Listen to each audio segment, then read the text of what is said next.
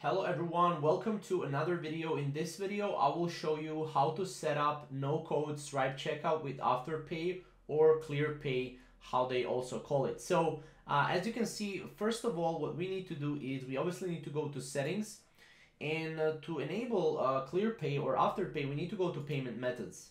From payment methods, scroll down until you see Afterpay ClearPay here, and make sure to turn this on. So once you turn this on, you will basically give Stripe a heads up to turn on this in your Stripe checkouts.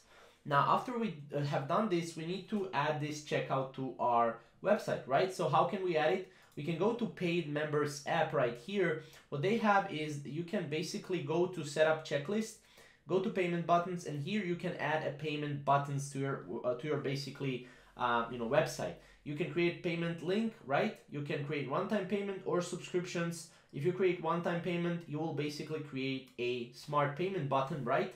With your Afterpay checkout, right? So Stripe will be integrated with Afterpay just because we enabled it right here. So if you have any questions or comments with this whole process, you can also contact their support. They have incredible support team as well.